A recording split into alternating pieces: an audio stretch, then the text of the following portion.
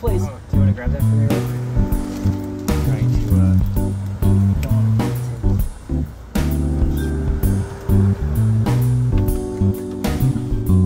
I'm worried this is going to slip off. I think we have to just push it back. It's always kind of fitting.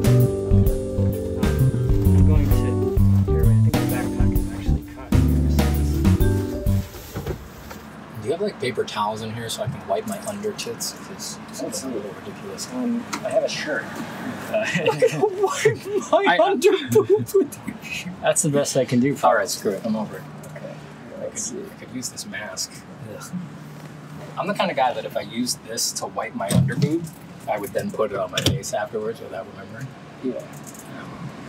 Well, I wouldn't judge you. The millions of people that are going to watch this podcast might judge you, but you can rest assured that for sure I wouldn't. Okay. Oh, sure, I'm ready. Going. Okay. The problem is less judgment than it is my own disgust upon realizing that I'm inhaling my under boob vapors. Right. Oh, God. People who don't live in New York really don't know what it's like. This place is a goddamn heat trap. It's humid as hell. It gets super hot. It's nothing but blacktop. It just absorbs the heat. And you get these ridiculous... And all the alleys between these tall buildings just become microwaves. Right. Well, it snows too. But it does snow. The range of temperatures it gets here is... It gets so hot you're going to die outside, potentially. And then you're freezing cold, down to your bones. And it gets so hot that you might freeze to death. It's brutal. It's horrible. It's a lot. It's too much, I would say. I don't understand. I guess I do understand why people live here, but not really. I mean, I think like many New Yorkers, I wound up here. right. Or I just take it for granted because I've always lived here and things like that. But it is a bit of a rough choice. It's for a very particular kind of person, I think. Oh, for sure. Yeah. How's it look? Does it look good? Does it look good? It looks kind of dark. It does look a little dark. Do you wanna fix that for me? Let's see. Where's your? It's there's a wheel down on the bottom left. Yeah, that wheel. What's changing? I think Is that the? No, that's not making it better. Well, no, but now it's blowing out. That's fine. I think that's good. Maybe we need to turn a light on in here. We could make that happen. Do you want to hand me that? This? No, that wire attached to that light bulb. No, not the light bulb itself. But the... Jeez, ruining everything. It's very specific. So this plugs into my.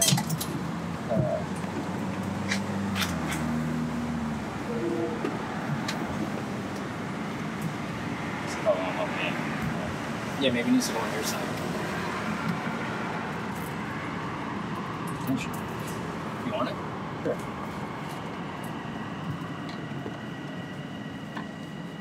No, I can't do this. Jeez. Thought you were a professional YouTuber, Oh. Steven.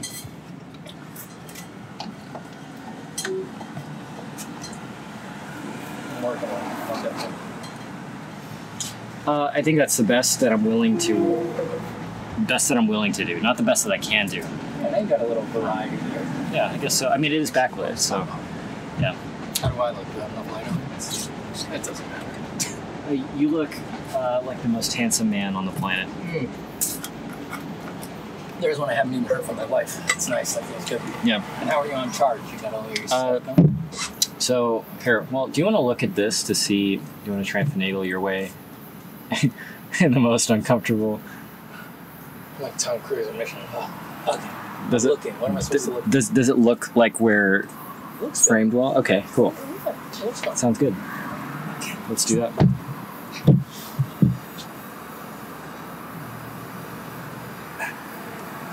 Nice. I did it. We did it. That tripled the amount that I'm sweating. Okay, I'm sorry. Well, I appreciate you doing this. It is. I appreciate you having me. It's absurdly hot. It's ridiculously hot. Could you tell people where we are? We are in Sunnyside, New York City. Yeah. Sunnyside, Queens. It's very hot here. If you couldn't tell, we are parked on the street right now. Yep. In the middle of Brooklyn, or Queens. In the middle of Queens, a train is going by. Cars are passing us. This is not going to be the cleanest audio anyone's ever heard. No, it's not. But that's, again, part of the experience. I think it raises above ambient and becomes dominant. yeah, absolutely. Yeah. Obnoxious is probably a... But that's how we live. So Yeah. somewhere else out there. Yeah. Look at that. What the hell is that thing? very loud. It is very loud. Honestly, I like this kind of stuff. I like the fact that it's like kind of raw. It would be unpleasant to listen to this as just a piece of thing, like while I was working. You know? Right. Yeah. You're hearing a motorcycle and a train, and there might be some people screaming outside at some point. There's going to be some amount of that. Yeah, yeah. Dogs barking, cats howling. Absolutely. Oh yeah. We'll just have to make the content, the words, interesting enough to compensate. Absolutely.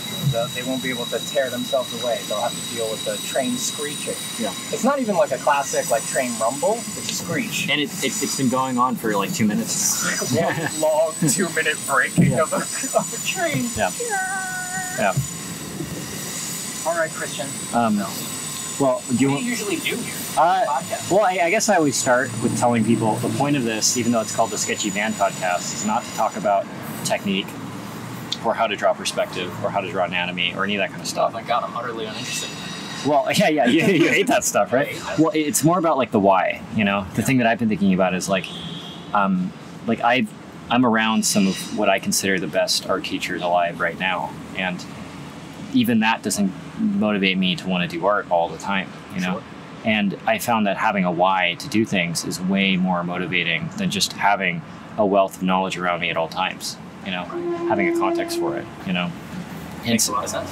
And I mean, when I look at somebody like you, I see somebody who loves art to a point to where it has affected the amount of money you have potentially, or it has affected your life in a lot of ways, and it's been worth it for you, you know?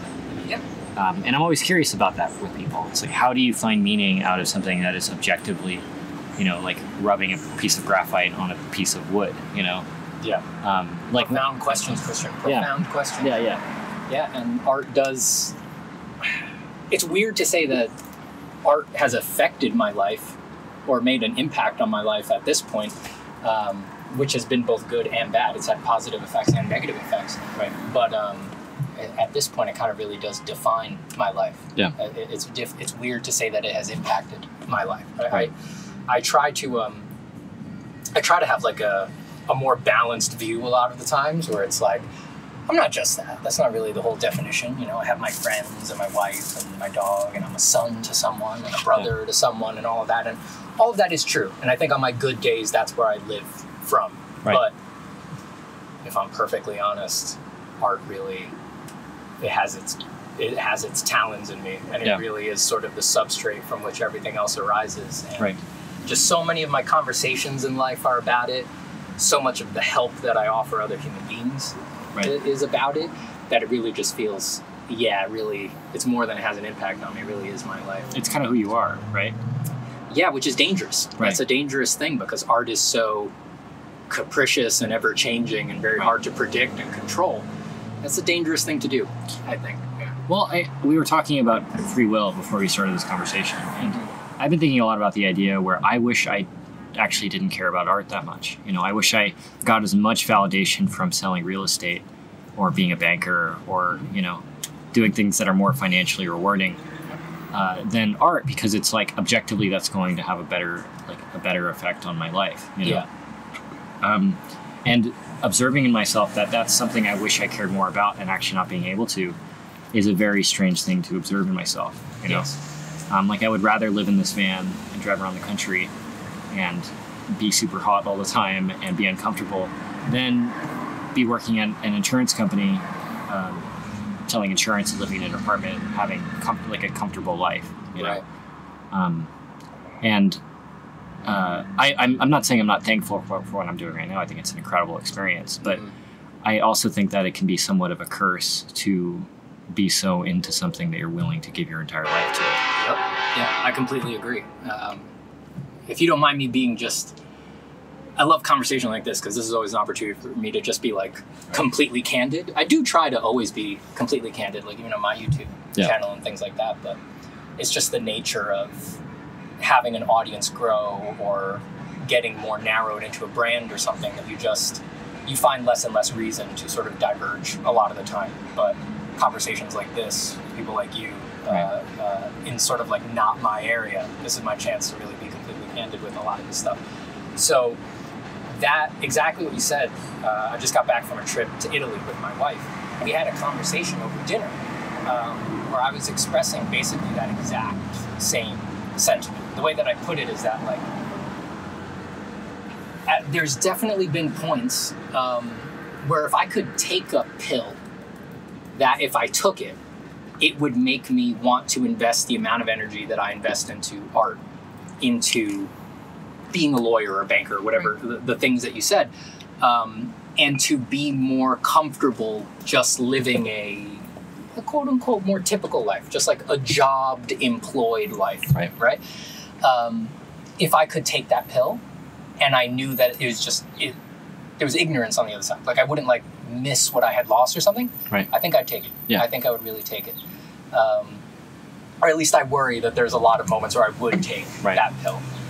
And it really becomes, it really kind of enshrines that feeling that you just described, where it's like, you're really not free to define what your preferences are. You know, I can't help that I just want to make art and I want to make whatever I want. You know, and I want to talk about weird things that are not really, not commercial, they're not marketable, they're not really, they're just not what you typically think of as the stuff that you would make money off of, or that's a job, or anything like that. And when I'm working a job, if I'm perfectly honest, just a lot of the time I don't find it super creative, and I don't enjoy the system, and I just wish I was doing something else, drawing something else, things like that. And I'm less interested in what that means about me or anything like that, right? Those are definitely personal troubles for me. But what's interesting to me is those feelings are not useful while I'm doing those things a lot of the time. And you only have to encounter that for a little bit of time before you wish, you realize you can't control it, right? You really do. When I'm on a job and I wish I was drawing something else, God, I wish there was a pill that would, I know I'm going to do the job either way, right? God, I wish there was a pill that I could take that would make me just, that's the thing I want to be doing right now. But you don't get to choose that in life. And at a certain point, your preferences are just, they arise from God knows where, you know, and they drive you and they decide what you're going to be into, what you're not going to be into. Even if that preference wasn't there, everything would be there, you know? You just can't help it. Well, and I found that that's actually the human condition. That's everyone, whether you're worth $1 billion or you're homeless or whatever. You know, it's like you will regret the decisions that you've made, even if you knowingly knew in your life that that was the perfect decision for you at that moment, you know? And it's such a strange thing to observe in yourself that you're not necessarily always in control of, at every point in your life, the decisions that you're making right now are going to be something you might regret somewhere down the line, in the same way that it's going to be, you're going to look back at yourself and be like, that was the right decision, you know? And you're constantly switching between being totally okay with yourself and being somebody who feels like a complete fraud and a liar, and, you know. A liar is a good way to put it. Yeah, right. And I guess part of this entire trip is trying to come to terms with whatever that means, you know? Like, what does it mean to be an artist? What does it mean to commit yourself to something, you know? Like, I feel like my definition of success is, sorry,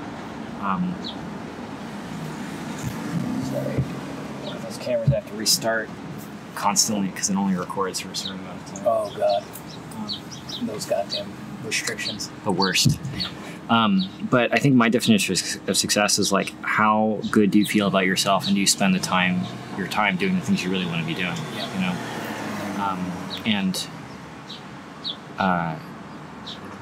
I guess it's been strange to me observing how many people compromise their lives and how they spend their time for external validation, or, you know, they end up spending time doing things they actually fundamentally would never choose to do if they had the choice. Had the choice not to. Absolutely. Well, it's tricky though. I mean, I know you understand, but it's amazing how tricky it is, because the demands on people are really crazy, you know, and if you have a family, close friends, there's so many conditions and factors around what's available to you, what your options really are, you know, like, it's one thing to say, all right, well, this is what I would really love to be doing. This is, if I didn't need external validation and things like that, this is what I would do. Right. But what happens when the answer to that, right, something like art, is like, okay, you can say that, but then how do you do that? Right. How the hell do you actually live like that, right? And it's different from person to person, right? You might be a person, for example, who you realize what you really want to do, right? You've gotten over, let's say, the social stigma of saying, I want to be an artist. Yeah. Or you've gotten over the social stigma of thinking you're creative enough to be an artist, to even call yourself that, right? You've gotten over that. Now you're just in the practicals. You're just like, all right, well, I'm going to own it, right? You might be the kind of person who you say, all right, I want to be an artist. And just by your life circumstances, you happen to have a partner who makes a ton of money. Yeah. And they just want you to be happy. So that partner then says, do it. I'll support you forever. And, you know, I have more money than I know what to do with, and we're good here, right? That person is done. They really did it, right? If their guess was right, they're just an artist now. They don't have to worry. They just get to do it, right? And then you might be the kind of person who you don't have that partner. You have extra steps. You don't get to just do it, right? You have to now you have demands on you that other person didn't.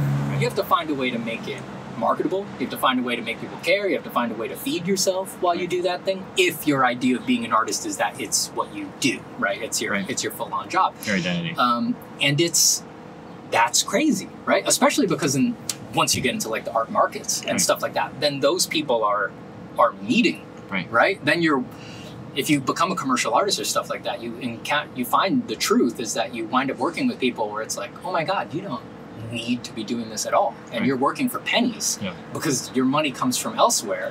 And you know, another person on the same team is like, I need to be doing this, and I can't be working for pennies because I need to support a family with this, and everything gets all topsy-turvy, and there's people in just wildly different situations, which is really not the case for other lines of work and other career choices that people make, right? It is for some, but it's interesting how strange and hairy it can get in the art world. Yeah, like no one's a plumber for fun, right? Generally, right? Yeah. You're not going to encounter a plumber who's just like, I actually have money from other things. But well, I don't know. The thing I've been trying to do is not tying my identity to being an artist. You know, I think wise. I think.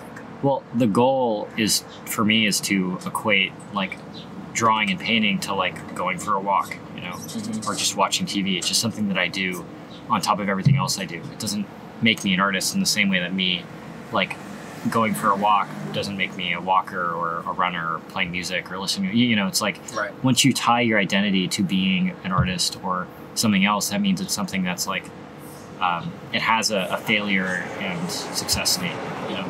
Like if I don't make money off this, then I'm a failure as an artist, you know? Whereas if you're just a person that does art, your chances of being successful at art, it becomes as long as you just draw, you know. Any day that you drew, you did it. Yeah, you're successful, right?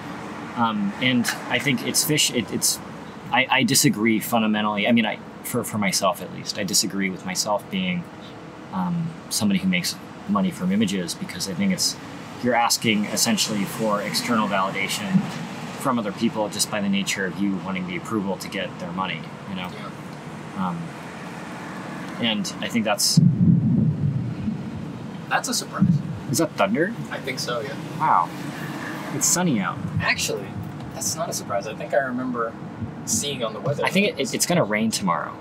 I saw. Uh-oh. Kind of surprise for you. It's going to rain right now on Corman Mountain Info. Yeah. Possibly thundering by 4 p.m. Hell yeah, dude. That hasn't happened in the podcast yet. Get your wildest thoughts out now before we have to close the doors. Okay, cool. Yeah. Well, we could shut the door and it'll still be raining outside, but it'll be slightly louder. Oh yeah, it works. I've done it before. But I've been talking to a lot of people about this, where it's like I've met the widest range of successful people, just going from being worth almost nothing to being worth close to $1 billion or more, you know, and then seeing how the problems of anxiety and self-esteem and feeling bad about yourself don't go away no matter how successful you are, no matter how many followers you have, no matter how much money you have, no matter what, there is some, like, that stuff just doesn't go away, you know.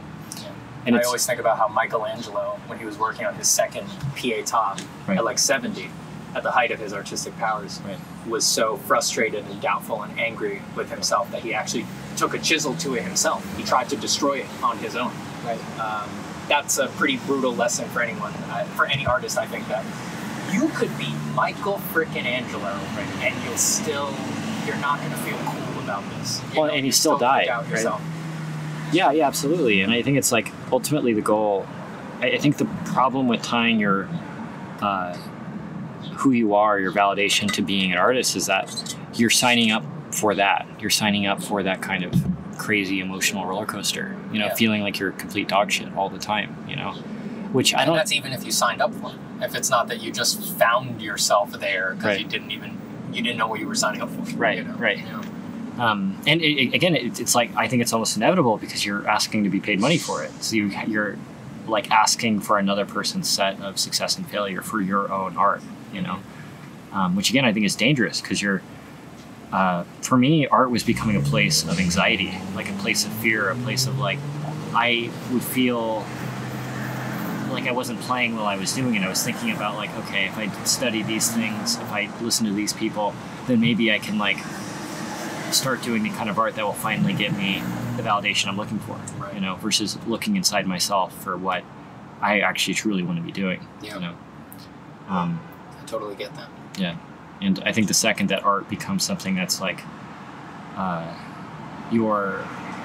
it's no longer a safe place, you can no longer really be an artist. Yeah, that's hard. Yeah. That's really hard. And I've been there. I feel fortunately right now, it could change again, but fortunately right now, it's sort of the opposite for me. I'm at a space now where when I'm making art, it's good. Mm-hmm. That's the safe space right now. There's been times like you described in the past where it was not a safe space. Right now, the actual sitting at the table and drawing is in a good place. When I'm in there, it just feels amazing. Yeah. And everything else goes away. And the anxieties and the worries are really in the stuff around it and how to operate everything that's around it. Well, I feel like, I don't know if I told you, but I was on the path to being like a concept artist in games, and I was at Cambridge which I think we talked about a little bit, but I feel like I stepped away from that goal, and I feel like once I've done that, I've become a lot better of an artist. Oh, sure. It's kind of strange. I enjoy drawing way more. I'm becoming better. I'm, having a lot more fun too. That makes perfect sense to me because concept artist is just like, that's a super niche, tiny, new, made-up thing. Right. There's no reason that channeling yourself into that is going to go up well, or that it's going to be this source of bountiful inspiration or anything like that. It's a pretty niche product, one that I expect will change very soon, probably very soon, but it's just a very popular container right now, I think, for a lot of people's aspirations. Yeah. As someone who went in for that early on, my guess is that it's so popular because, and I mean popular from the outside, because on the truth of the matter is that very few people who want to get into concept art have any idea what it actually is. Yeah. Right? They just have no clue. And they haven't really investigated it, right?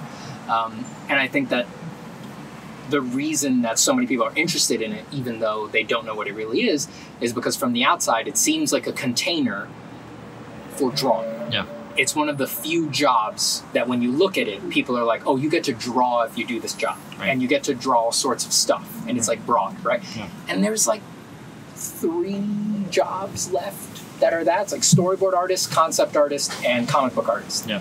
And there's very little else in life that promises to let you draw. Right. So I think that that's why it's very popular. And I think that the urge to, all right, I'm going to get weird here. Yeah. I don't know if I really believe this, right? It's just my speculations, right? I think drawing, and I really mean specifically drawing, is a very primal human urge. Yeah. There's something deep in there that we have not worked out of ourselves yet. It's just intimately linked with the creative urge somewhere in there deep down. And there's always going to be a certain proportion of the human population that want to draw, and want to, whatever it is. And it has to draw. Just has to do it. And there's very little opportunity now. Like I said, there's probably only like 3 containers, and so everybody's funneling into that. Right. So I think a lot of people right now think they want to be a concept artist just because they're desperate to find an excuse to draw, right? And they don't actually want to be a concept artist. They just want to draw. They need some way to be able to draw, right? And that's what's sort of everyone's just getting funneled into that concept art thing. When I hear these days, when I hear students say something like, I want to be a concept artist, right? And if I don't have any other information from them, my first impulse is actually, I don't believe you. Yeah. Like, prove it. Really? You really think you want to do that? Do you have any idea what that means? What is contained in that? Do you have any idea what kind of temperament that actually aligns with? Most people don't. And I need to see more to be convinced that they would actually want to do that or be happy doing that. Right. You know, it's a very, very specific niche thing. All of that to say, it makes sense to me that once you tried concept art, you're like, oh, this isn't it. And you actually blossom more afterwards, just because it's a very small bottle. It's a very, very small bottle. There's much more to art. Right. Yeah. Well, and I think you're absolutely right. Like, people want to get into concept art because they think they'll be able to draw all the time. And then once they get there, it's like, this is not what I signed up for. This is not what I thought it was. Yeah. You know? You get to draw sometimes. Right. Sometimes. Well, and I think it's like I'm sure you've heard the fisherman's fallacy, right? I don't think so. So the fisherman's fallacy is, there's a guy sitting by a lake and he's fishing, and a guy comes up to him and says, why don't you hire somebody to help you fish, and then you could double your fishing output, so you can maybe buy, a boat to, be able to get even more fish, and then maybe you can work towards buying a fleet and hiring a crew. Right. And then once you have the crew, then you can make a fishing corporation and then ship internationally, and then you'll have the ability to retire early, so you can do whatever you want. And he's like, why would I do that? It's like, oh, so you can do whatever you want. And he's like, I'm doing exactly what I want right now. I'm fishing on the side of a river, That's like what he would do if he retired with the fishing fleet. Exactly, right? And it's like, Sorry. I think it's the same thing for drawing. I think it's like, what do you want to do? I want to draw. Why do you want to, if you go and become a concept artist, and then you can earn all this money, so you don't have to worry about rent, and then you could spend all your time drawing. Maybe you could start, make your own outsourcing studio, and then you can maybe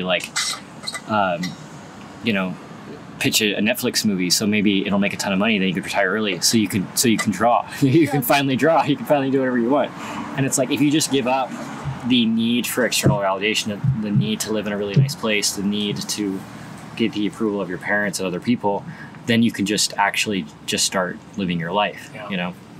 I encounter a small version of this with some regularity with job offers when gigs come in. Sometimes, either you're saying no to it and they're trying to keep you on the line, or they want to give you more information about it. And this isn't a bad thing. I just think it's funny, right? I don't think there's any alternative to this, but sometimes the AD or the person who's trying to hire you will be like, look, I think you're gonna be really into this because this is the job, right? We're gonna draw this weird thing, or I think this is right up your alley, and wouldn't it be cool if you got to draw this? And I'm always in the back of my head, I'm like, I can just draw whatever I want if I'm not working for you, right? You're not. There's nothing on the hook for me because you're dangling some specific assignment that you think aligns with me. It's like, if I can draw whatever I want, if I'm not under any strictures, I'll draw exactly what makes me happy. Yeah. It's not actually an add-on that your gig is aligned or interesting or something like that. I could be doing the only time you're ever doing something that is perfectly interesting to you is if it's something that arose from. There you do. Yeah, truly, absolutely. Right. So it's like a small version of the fisherman's fallacy. Yeah, right. And I think it's, we might have talked about it before, but the question I ask everybody is, would you be doing exactly what you're doing right now if you had $1 billion? Yeah. If you didn't have to worry about money? And if the answer is no, then you should change what you're doing, Yeah. And it's like, if I found that, you might be able to pay me to not paint. You might be able to pay me to never do art again, right? It's like, if you offered me $100 million and said, you get this $100 million, but you can never draw a picture again, I actually might take it, Right. And I asked Ahmed the same question, and he said no, he would not take it, Yeah. And I think it's like, if you answer that question for yourself, is this thing so meaningful to me to where if I had all the money in the world to not do it, would I still do it, Yeah. No, that's a rough one. And I don't think I would take. Well, if we're in a perfect version of that scenario where that's really all it's about, no, I wouldn't. I couldn't take the money. I don't know. I really. when I go on vacation, I'm interpreting everything through drawing and art making and being inspired, right? It would rob so much from my life. So much meaning, right? Maybe all the meaning. Besides the interpersonal meaning that is generalized, right. Everybody gathers meaning from their family and the people that they love. But outside of that generalized meaning that everybody gets, I think it would take all the meaning out of Absolutely. it. I would run out of personal meaning. So I know I wouldn't take the money, but once we look at the non-ideal scenario, if I had an especially nefarious person offering me the money, and they were like, all right, I'll give you $1 billion to never draw again. And I was like, no, fuck no. Can you curse on this podcast? Yeah. Oh, cool. Fuck, okay, shit, cool. fuck, good. fuck. And I was like, no, fuck no. And they were like, oh, but what if you did like an earning to give kind of a thing? You have to think about all the good you could do in the world with the $1 billion. I mean, aren't you a thoughtful person? Don't you think you could invest all your energy into saving people's lives with $1 billion? Buy malaria nets in Africa or something like that. Then you're like, God damn it. Maybe have to buy the goddamn nets, Well, at that point, you're ethically obligated. Now you're trapped. Yeah, right. That's why I said only in a very narrow version of the money question would I refuse the money. Right. At a certain point, it's like my joy from drawing would really have to be balanced against the lives of human beings, and that's a problem. That's a real problem. Yeah, it's like Satan is offering you $100 million, but you can never draw again. Probably don't take the $100 million. No, there's a trick in there. Somewhere. Yeah, right. So it's nuanced. But I think it's like the thing that I've been thinking about is like meaning in general, where it's like, again, I know such a wide range of people with so many different levels of wealth, and people that are living extremely meaningful lives to completely meaningless. Like subjectively, they feel like their lives are meaningless. Yeah.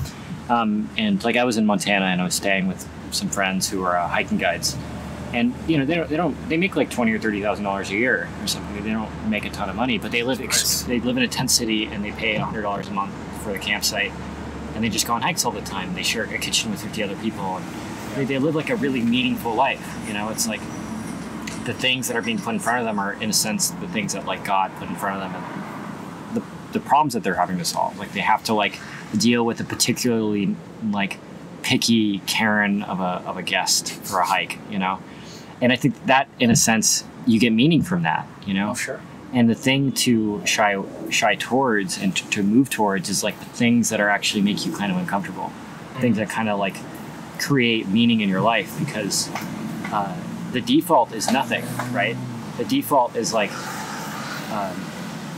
the fact that we can pay attention to anything is so bizarre, right? It's like even just walking down the street, like as people who are into visual arts, we see completely different things as somebody who's even like into music or an architect, and it's like, but everything is around us. It's like there's graffiti art over there that I didn't pay attention to till just now, right? And it's like, for the trains, it's like you could spend your entire life building trains, and even in this like small, like 0.1 mile diameter, there's an incredible amount of meaning if you're able to see it, And I think the second you start compromising meaning for money, meaning for other things, meaning for things that give you external validation, you're giving up part of who you are fundamentally. It's like if you took the $100 million, you actually wouldn't be able to see value in going to the Met anymore. At least for me. Yeah. I think. Right. Yeah. And it's like you're actually giving up the ability. You might be giving up the ability to appreciate art, in general. It's possible. Yeah. I might be the kind of artist who really, my enjoyment of other art is self-reflexive. It involves in some great portion what I'm going to sublimate that into. Not everyone's like that, but I suspect I'd probably be like that. If I could offer a caveat to what you just said, I'm not sure that the feeling of not having meaning is the standard, or where most people start. I think that there's a significant portion of people who the standard is actually just non-questioning. Right. Just your meaning has been handed to you by society or culture, and you have not turned a skeptical eye to it at any point. You just, without any analysis, you just accept that you are trying to make a lot of money, and that you will get a sick place to live if you do that, or something like that. And it's not that you have no meaning, or even that you really thought about meaning. It's just that it was packaged for you, right? And you took it, and you don't even worry about it. You just worry about the operational portion of doing that. And I think that for a lot of people, that's actually the standard. I think that you and I are part of a self-selecting set where we are a kind, charitable interpretation might be analytical or reflective, and a dark interpretation might be neurotic, where we're just like questioning everything. It's a bit of both, I think. It's a bit of both. Yeah. My love for art is definitely not all good. Like, I have an ego. Like, I want people to like the things I do, which is true. That's objectively true, Like, I can have low self-esteem. I want people to like my stuff more on Instagram, Yeah. And I think when you acknowledge that, it's like, oh shit, I'm not like a good person all the time. And I'm not, again, it is self-serving to a certain extent, Oh yeah. That was very, well, I don't know. I mean, it is self-serving. And especially when you get in the neurotic mind frame and you start worrying about some of the stuff that we've been discussing, right? Like when I think about the sheer volume of hours and thoughtfulness and ingenuity that I've dumped into art making, and like you said, I consider the possibility of having dumped that into being a banker or something like that. And for example, since we're being candid here, when I imagine the security I could have offered my wife if I had dumped all of those hours of ingenuity into being a banker, there's guilt. Of course.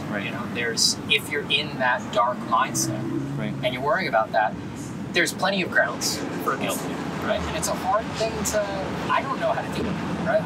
I don't think about it often, or at least I try not to, but it's there on bad news. I think it's a real concern. It's like anyone who's dealing with the real things in life. It's still narrow-minded to worry about that, though, because then you start asking, you're only the person you are, right?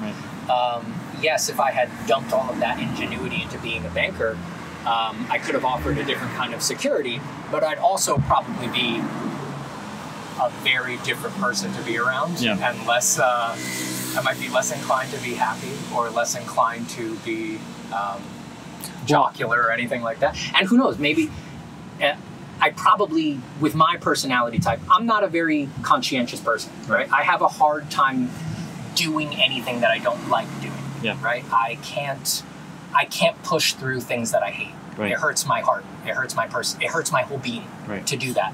I'm very low in conscientiousness in that way. So probably I couldn't have dumped all of that ingenuity into being something like a banker, because it doesn't bring me experiential joy moment to moment. Drawing does in spades that other things don't offer. So probably it's the only thing that I could have done it realistically. But yeah, when you put yourself in the horrible comparative mindset, tons of guilt. Very feeling like it's self-serving, very selfish. You could have helped others so much more with the kinds of resources you could have gained from the banker thing. I'm not here to be mean to bankers. You guys just make a lot of money. You're an obvious choice. Money is nice. People with I'm resources. sure there are people that are bankers that love their lives that are completely validated by it. Are bankers even we're talking about like investment bankers, right? Yeah, just rich people. Yeah, like people that do. Bankers just means rich people. Rich people. Rich people. Yeah, cryptocurrency traders. But I don't know. I've been thinking a lot about Carl Jung, and I've been watching lectures on Carl Jung. There's this one by Jordan Peterson where he was comparing The Lion King to Carl Jung and the archetypal story, and how the idea of Scar, or like the like Satan, is tied deeply to intelligence. It's like Scar is Satan for all intents and purposes in The Lion King. And the thing with that is that Scar is a very rational, intelligent character, right? It's like I'm not the lead of this pride, and I'm not the alpha lion. What can I do to become the alpha lion? And it's to kill Mufasa. It's to, kill my ideal, to kill everything that's holding our society together, to become king, essentially. And I think that those thoughts of like, if I were just a banker, then my life would be better. It's like, I think that that could be, again, I could be talking on my ass. I could be completely wrong. Well, we're talking about hypotheticals. Yeah, so yeah. of course we're talking about our ass. We, whoops, we're back on the free will thing. I happen to be basically a determinist as I understand it. So I actually don't think anything else was an option. Yeah. I'm just mining these hypotheticals for knowledge. Oh yeah. But right. I can't experience, this is just going to sound more selfish and narcissistic, but I can't quite experience true regret because I don't actually believe anything else was an option. Yeah. I do believe that my preferences and what I was going to do and what I was not going to do, if I rewound the universe, I would have done the same thing like clockwork over and over and over again. Right. So that does inure me a bit to any kind of ultimate regret. Right. But yeah, we are talking out of our ass because these are hypotheticals. Well, but I also think that, but there is a moment of like, I wish I had more money. I wish I had more of this thing. And it's like, I think everyone has that. And I think it's... But you don't need regrets to have that. You can look at someone else's money and say, oh shit, no, that's nice. That sounds cool. good. Yeah. I have a Tesla, sick. Yeah. But it's, I think it's like, that's the idea of how we're susceptible to Satan or evil or whatever, is that we rationalize things. We're like, imagine if you were in a really dark spot and it's like you guys were losing your apartment, right? Mm-hmm. It's like you were in a place where you actually really needed the money. It's like you actually might start compromising, like, okay, maybe becoming a banker is worth sacrificing drawing, and it's... Imagine that was your situation. You're getting kicked out of your apartment and you're an artist and you're like, fine, I guess I'll be a banker. Yeah, yeah. You did it. Like, that wouldn't be it. You'd like go work at Starbucks. Yeah, right. Like I guess I'll make a ton of money. Yeah, whatever. You'd have to be a very specific person to have those two options available. Right. I guess I'll be a banker instead. Well, I guess the more appropriate thing might be like, I couldn't make it as a fine artist, so I guess I'll, and I'm not saying teaching is bad, obviously I believe in teaching, but maybe I'll just go all into teaching, even though it's something I don't want to do. Right. Or all into concept art, or all into illustration, because it'll make more money, Yeah. And it's like, and to look at yourself as like, oh, I'm selfish, I'm lazy, I'm the worst person for not sacrificing this part of myself for the greater good, right? That's a gateway to hell. Yeah, seriously. Sure. Yeah, and I think it's like, there's that, it's like, treating yourself like you're somebody responsible for helping is a very important thing to do. And you would never recommend to anyone else, if they really love their job and love what they're doing, they have a passion for it, to just be a banker instead, because you'd never recommend that. No, never. But then us, you would always encourage them, and any time that they chose to go for that passion, you would be proud of them, right? You would think, oh, damn. Inspiring, right? Yeah. And it's amazing. You would never look at it from the dark side. Right. What the fuck are they but you look at yourself in that way. Of course. Yeah, and it's such a strange, like we give ourselves, I think in some sense it's like a lack of self-respect to have those thoughts, or a lack of self-esteem or something. As the greatest philosopher of our time, Ariana Grande, said in POV, I wish I could see myself the way you see me. I don't even think those are the lyrics, but anyone who's heard that song. Oh yeah, so I've never heard it, but it's a good song. I agree completely. It is the poison of our impulsive mind, I mean, anyone who's seen my art knows I'm into Paradise Lost. I do pieces for it and stuff like that. And just because you're talking about Satan, our modern conception of Satan is very much just John Milton's Satan from Paradise Lost. He basically defined what the devil is and what that archetype is. We don't really, the adversary in the Bible is not super characterized. He just makes a couple deals. Yeah. But in Milton's Satan is... Paradise Lost is a hard read, but I would advise anybody to just read the first half of the first book of Paradise Lost to see, like you said, how rational Satan's internal monologue is, and how it's the beauty of what Milton did there.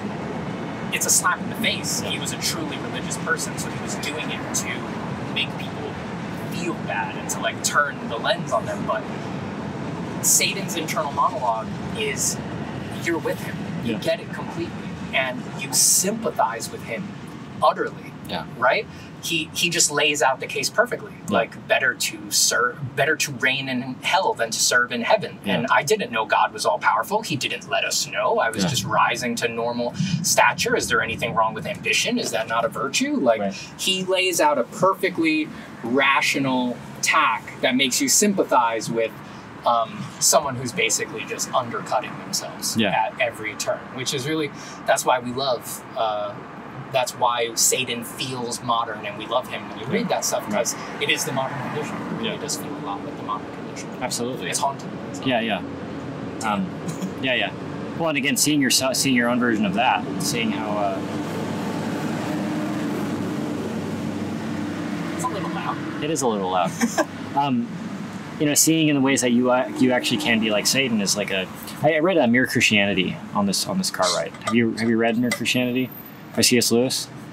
I'm a little familiar with C.S. Lewis's series of Christian thinking, but I haven't read any of his actual writings on Christianity. So he has a book called Mere Christianity that it was originally a series of talks he did on the radio that was like essentially in the same way that we're talking right now, just a very casual, slightly academic, but not pretentious way of explaining Christianity. And in it he talks about how, again, like Satan is a very rational way of, it makes sense. It's like, absolutely makes tons of sense. And sorry if you're hot, by the way. You're hot too, so you don't have to be hot. I know we're both feeling this. Yeah, we're in hell right now. It's really hot. Yeah, it's about as close. I'm sure it's cooler in hell. In here. Yeah. Good, it's cool. And less humid. There's no water down there. So. There's a leaf right here.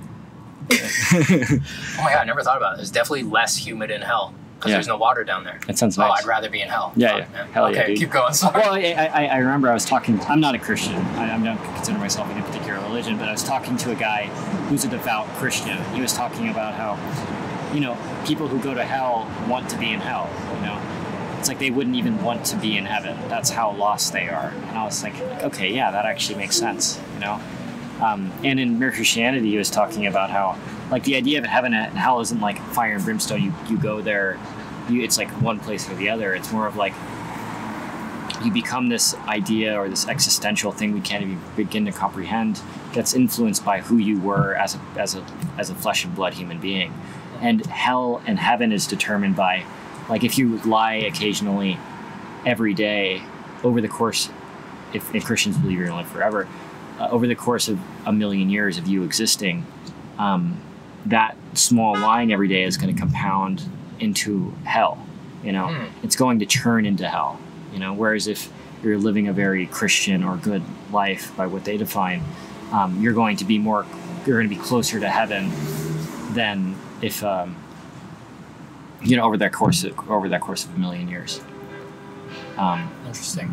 Yeah, it's strange, and it's like any kind of, this conversation is always strange, trying to guess what happens after death and what God's plan for your eternal soul is. I think it's inevitable that it's going to get strange. I feel like I know what it is. Nice, tell me. All right, we got Christian right here. I have the answer. He has the ontological truth of the universe. Let's hear it. I know what it is, and I don't know. That's what I know. Yeah, that's good. Okay. Yeah, that's the best I could do. The subjective, in the sense of solipsism, the subjective answer that you can acquire for yourself is the existential truth of the universe. So good enough. Well, I feel like it. My answer to that is I actually don't think it matters what happens after we die. Because that shouldn't influence how we act as people when we are alive. Mm-hmm. It's effectively the same whether it's true or not. Well, truly religious people would probably hate that. Fuck that shit, dude.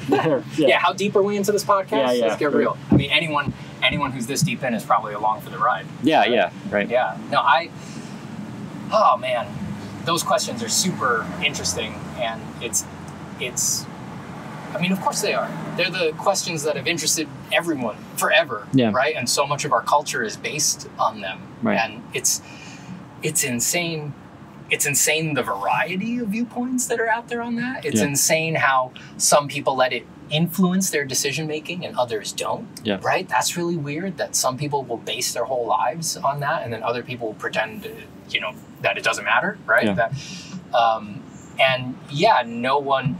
It's fucked up. You can't even, what you said, like, I don't know. Like, to me, I personally align with that, right? Like I feel utterly agnostic about all of these things. Like I don't, and even to say you're agnostic requires definition of terms, right? But I honestly can't imagine what evidence someone would need to show me one way or the other for any claim about what happens after death for me to be sure I would buy it. I really don't know what it looks like. I could always say I'm being tricked. So I really don't know what solid evidence would look like. So I do find myself really deeply agnostic on those things. But it's fascinating to see that. So what you said, like, I don't know, right? That feels like the rational tack for me sitting on the other side of the table. Like, that feels right. But it's crazy that in this world, you can't even get away with that, right? Because there's a huge portion of the world that's like, no, we fucking know. And you gotta live by it, right? That's crazy. That's crazy that things can be so... People can really be inhabiting such different, and that conditions your whole experience of life. People can be inhabiting such different worldviews. It's pretty amazing, I think. It's pretty incredible. It's the spice of life. Yeah, hell yeah, dude. It's the best stuff that it's so varied, that it's so different. It would be horribly boring if it was all the same. Well, I feel like I'm at a stage in my life where even if Muhammad or Jesus or Buddha or whoever showed themselves to me physically, I would not change my life at all. Like, it wouldn't necessarily, like, I wouldn't, you know, I wouldn't stop doing certain things that are considered sinful. I just wouldn't, you know?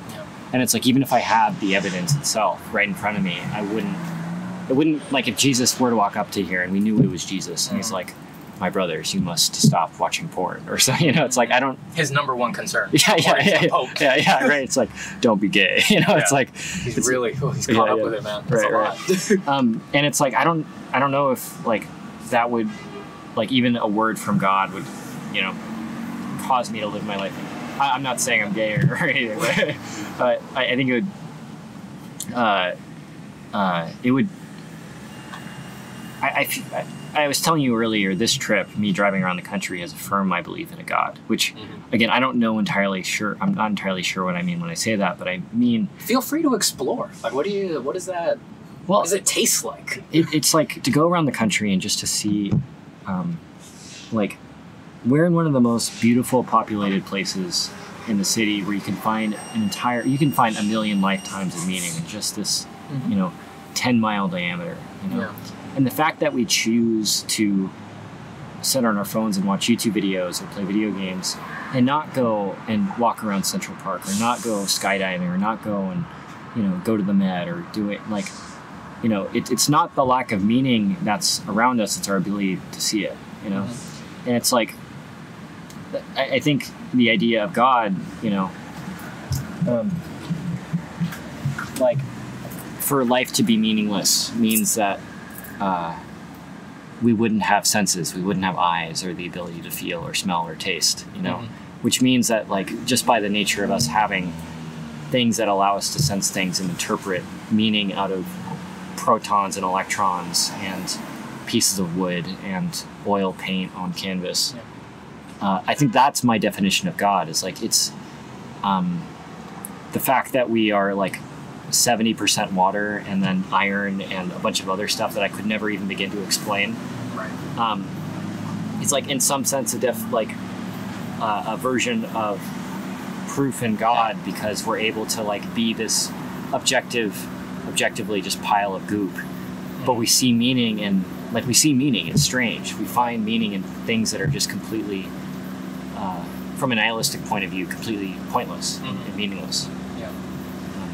A few thoughts. I feel like I personally am right about there with you on that. It's a little interesting for me because I was raised in a very fundamental Catholic environment, you know, like my mom is very fundamentally Catholic, right? And I feel... I know, I'm just thinking about the train too. We could just sit here and talk. We could meditate for 5 seconds. You know, it might be better for everyone to have armchair philosophy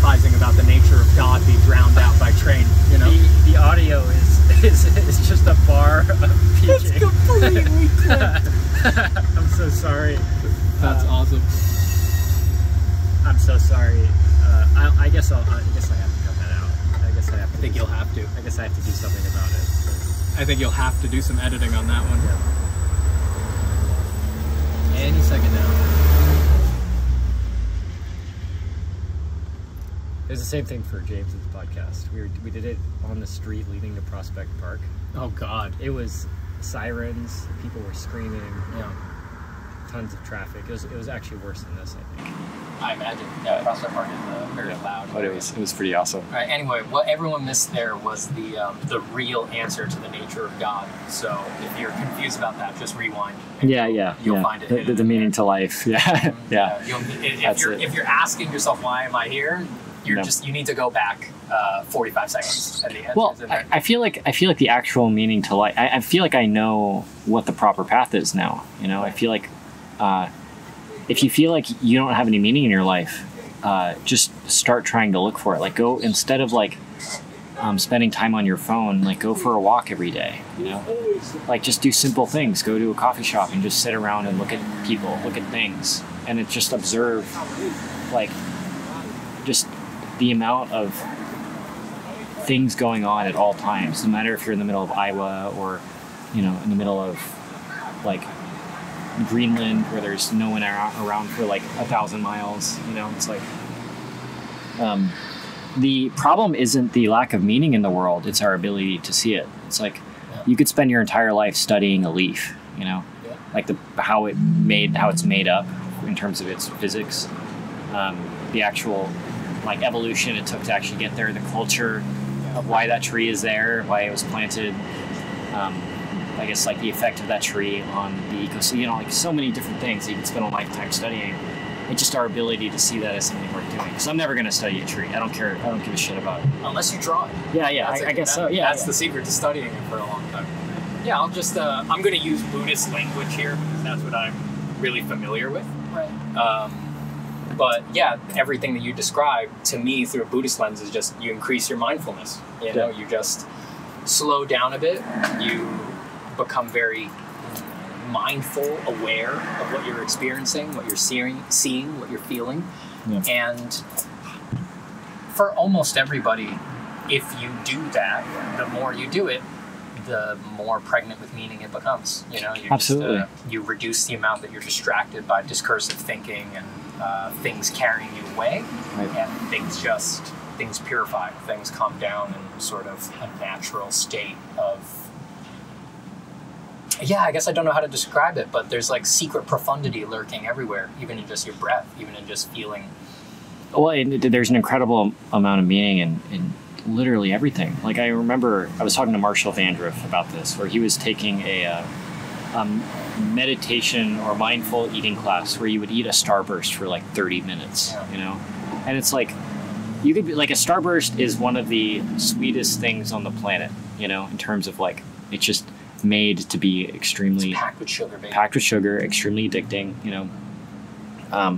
And we will fucking scarf those things down like no one's business, you know. Oh, yeah. And it doesn't get much like tastier than that, right? It doesn't Not much. I mean, it's the same There's as ice Jolly cream. Ranchers.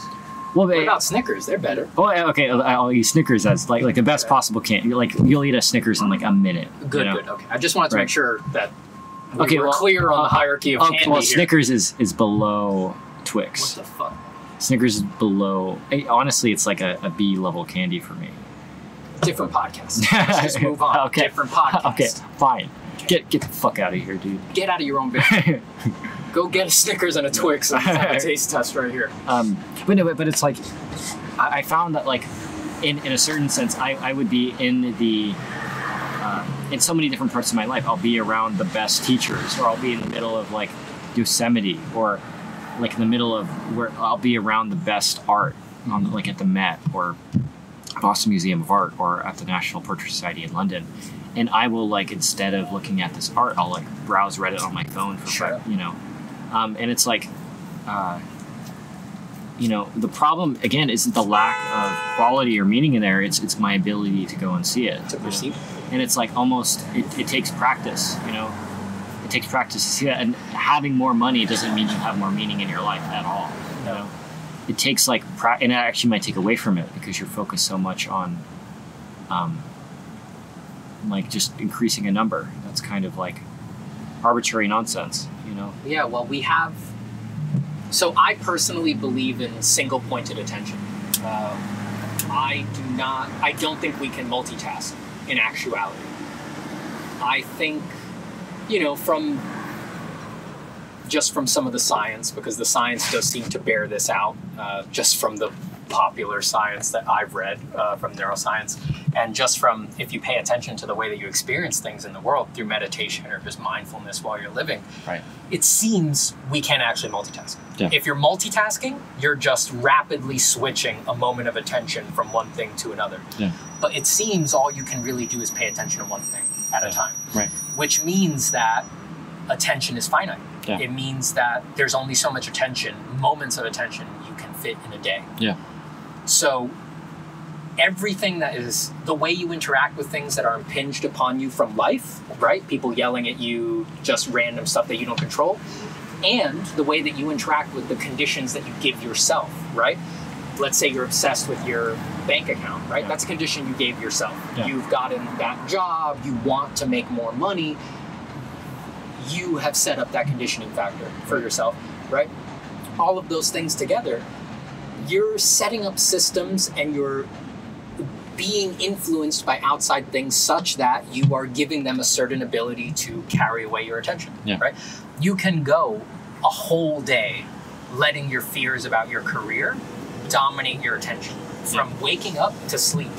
And you may have no moment, not one moment throughout the whole day where you clip it just briefly and give your attention consciously to something instead, right? Feeling like you're consciously choosing to give your attention to something else instead of being borne away by something that simply arose, right? The fact that we can be borne away by things that we don't feel like we control or systems that we don't feel like we agree to, the fact that we can be borne away by those things for not just a minute or an hour, but even years is really, I find it scary. I find it borderline horrifying. And as scary as that is to me, the solution to it moment to moment is to just snap in with attention and be like, I'm right here. What's going on right here? This is the best I can do, right? Being okay with who you are right in the moment. Yeah, just accepting it and feeling it. There's a feeling that I often get when I sit to meditate that probably anyone who has tried a practice of sitting meditation for any period of time is probably familiar with, where sometimes I'll go sit in the seat to meditate and I'll start and I will immediately realize, oh shit, this is the first time in 24, 48, 72 hours that I am pausing. I have, unbroken for 72 hours, I have only been impulsively reacting moment to moment to what is coming and going.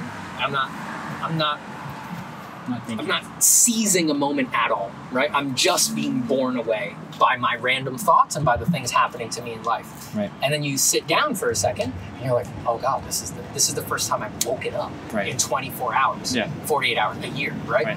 And that's 10 years, humbling. 20 years. Yeah. Well, the first, if anyone has had any very scary moments in meditation, right, where there are moments available in a meditation practice or just in life where you do literally sit down and you're like, oh my God, this is the first time I've been fully aware since I was born. Yeah. This is fucked up. Yeah. And then that can feel like a shattering experience. It can really change your life completely to have that experience. But whether it's this is the first time I've woken up in a day or this is the first time I've woken up in my life, it's a haunting feeling. It is a haunting feeling, and it really makes you want to pay more attention. Like you said, just be with things more, feel them more. And for me, draw things more. Drawing things is a great way to study things and to be with things and to really investigate the nature of the mind and visual phenomena and the way things are experienced. I think drawing really dovetails in a lovely way with all of that. Well, and I think it's like I equate being present as like walking with God, like being one with God in whatever way that means. It's like a...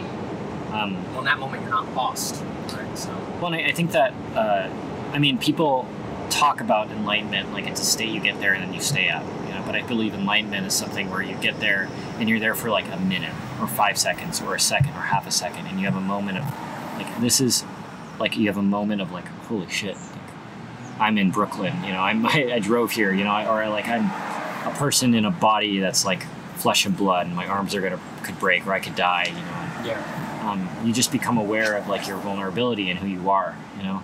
But it's not a state of permanence, you know. It's going to go away and it's going to come back, you know. You're always going to be borne away by something, right? Well, I think that might be the definition of the Christian idea of like original sin, you know, is that you are going to lose sight of, just by the nature of being a person, you're going to lose attention. You can only focus on one thing at a time, you know. Yeah. So in a sense, you are flawed, you know. You aren't God. It's like you can't be an artist and also buy mosquito nets for people in Africa. You know, you just can't do it, you know. And it's like coming to terms with your vulnerability and your lack of, you know, how, like your lack of power fundamentally, your lack of your ability to contribute to the world, you know. I think that's a very important part of becoming a fully realized person. Like letting go of your ego, letting go of like, drawing and painting is not about being the best artist. You know, it's about communicating the ideas that you want to. Yeah.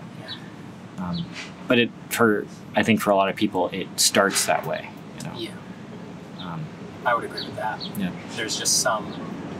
It's weird. There's some. If you talk to people about how they got into art and where they started, it's almost universal that somewhere early on, envy or having something to prove was a big part of their art journey.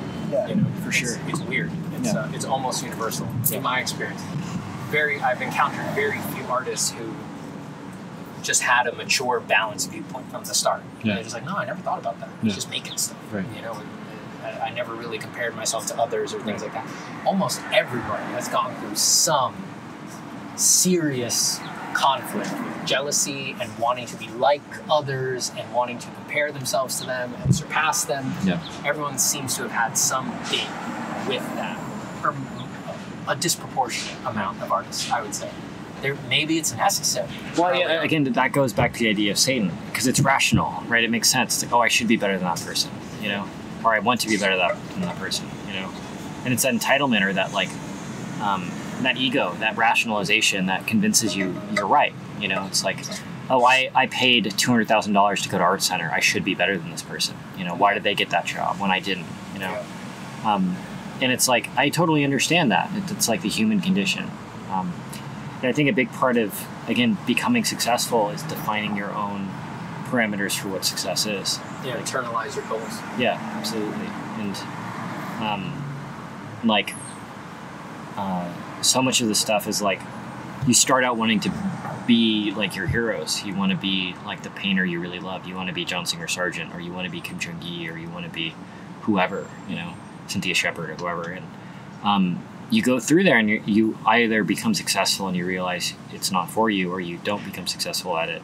And then you have to like understand why that happened and the ways that you can grapple with like, okay, I wasn't successful at that.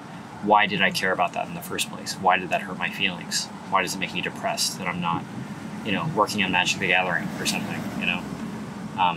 And ultimately it's like, you're tying the meaning of who you are towards, because fundamentally when you have a job or whatever else, you're being validated externally by other people. Mm-hmm. So maybe it's like you're tied to the external validation of other people. Yeah. And maybe you like really want your parents to not think that your art is a complete waste of time, you know?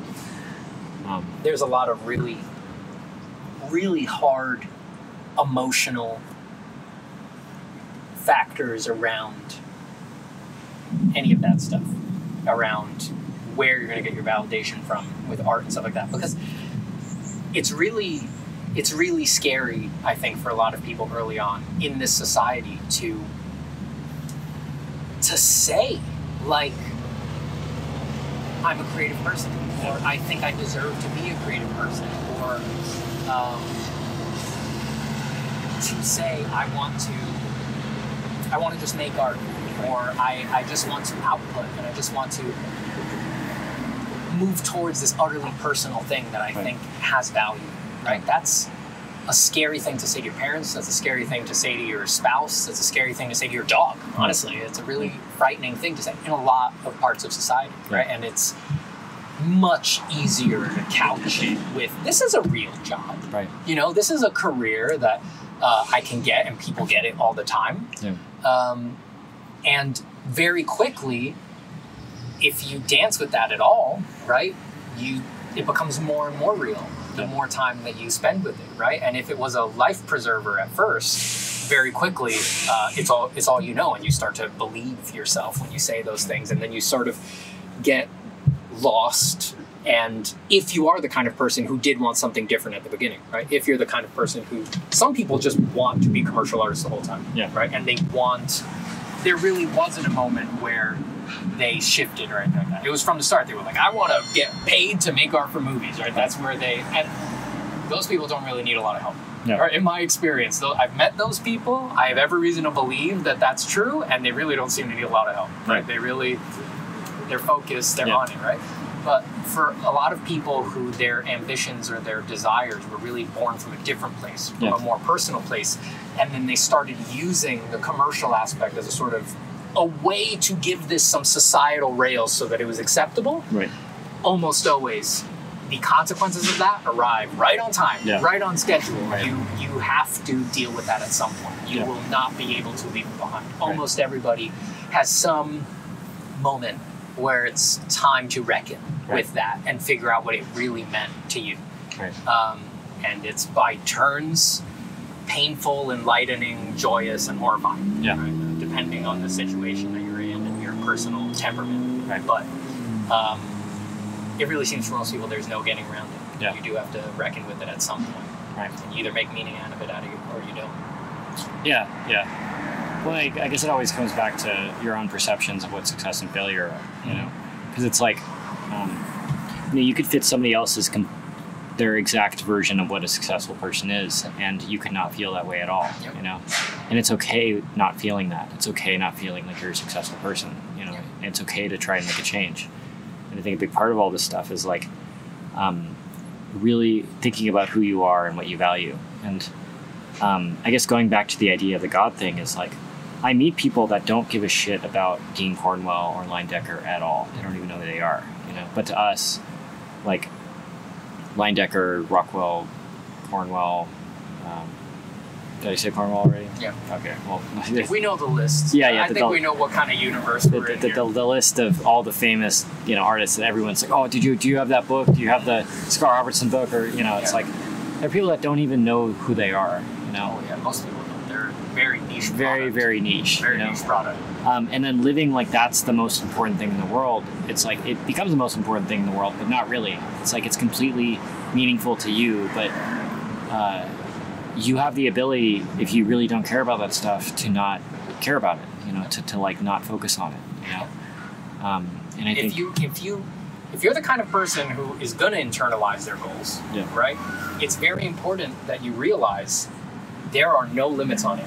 You are really, it is completely structureless, right? Once you have broken through the illusion that your goals need to be external, that they need to meet something or anything, once you break through that and you're looking down the barrel of internalizing your goals, they're completely wide open. You get to pick whatever you want. Right. And I mean that really radically, right? Like truly, you get to pick whatever you want, right? Like you could say that you have succeeded if doing a painting manifests a bowl of udon soup on your night desk. What? You get to say that, right? It's never going to happen, but you get to pick that as your goals, right? But you can pick anything less crazy than that. That does, for me, for example, I feel like these days I have internalized my goals in many ways for specifically for how I draw, right? For me personally, I don't care anymore how the drawing came out. Right. I really don't. If I was peaceful while I drew it, I've succeeded as much as I could want. Right. If I have not been borne away by the internal chaos that artists are susceptible to, Right. if I experienced happiness while I drew, I really could not care less. Right. If it looks great, or if it looks bad, or if it looks mediocre. Those goals feel internalized to me, right? So I got to pick that. I got to say, my goal as an artist is when I sit, I feel peaceful. That's my number one goal. You've got to condition that somehow, right? You're going to need to do whatever work is necessary for you to believe that, right? But once you're there, it's as valid as anything else, right? It is truly as valid as anything else. You can pick whatever you want.